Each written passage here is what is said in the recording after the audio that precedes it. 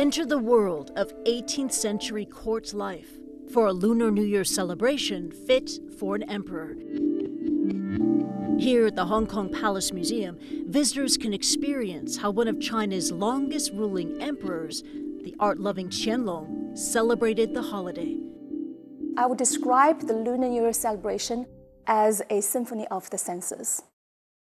It's less about, what you see, fabulous things, but also you have to imagine what the emperor and his families would hear, what they would taste, what kind of things they would touch, and what are the aromas they would smell. We really have to use all our senses to imagine what happened 300 years ago inside the Forbidden City.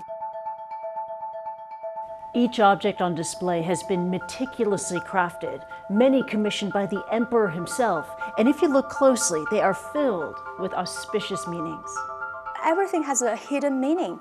For example, if you look at a beautiful vase, it means a peace, because Ping and Ping An, right? The character for vase has the same pronunciation with the character for peace. There are tons of fertility symbols as well, but also gourd. The gourd contains many, many seeds. And also the gourd is known in China as hulu, and it has a similar pronunciation with the words for wealth and auspicious. One of the gallery's standout pieces is a regal dragon robe in vermilion silk and real gold thread, festival attire for the emperor and only the emperor. But there are many holiday traditions from the imperial palace that are still practiced today, like the decorative use of colorful and symbolic flowers, as well as hanging wall decorations carrying auspicious messages.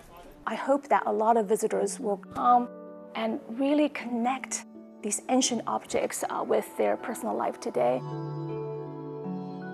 Chinese New Year is China's most important holiday, and also one of the busiest times for travel.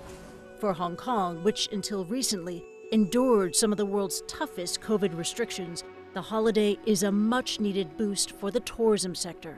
Visitors can venture inside the new $450 million building, a treasure trove of relics, more than 900 on loan from Beijing's Forbidden City, all inviting discovery in the Year of the Rabbit.